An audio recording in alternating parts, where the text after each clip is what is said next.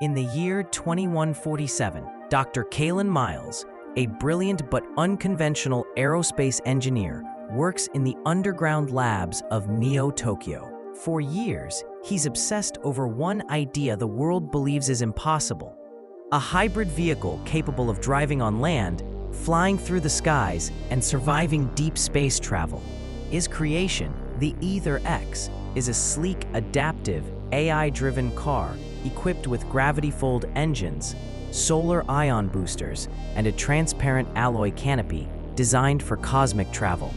When global agencies refuse to fund his project, calling it too dangerous, too ambitious, too Kalen, he finishes the Ether X in secret. The moment it is ready, Earth is struggling.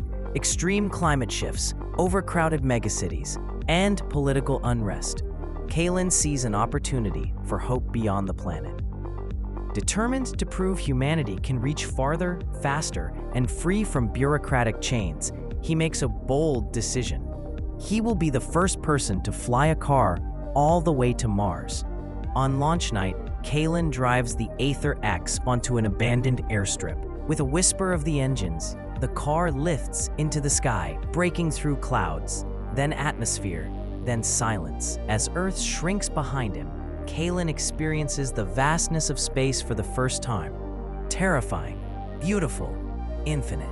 During his journey, he faces solar storms, dwindling oxygen reserves, and an unexpected malfunction that forces him to land on Phocos, one of Mars' moons, for repairs. Alone in alien stillness, Kalen must rely on his ingenuity, the help of the Ether X's adaptive AI named Lyra, and the raw willpower that drove him to the stars.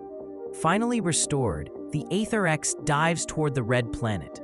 Dust swirls as he touches down on Mars.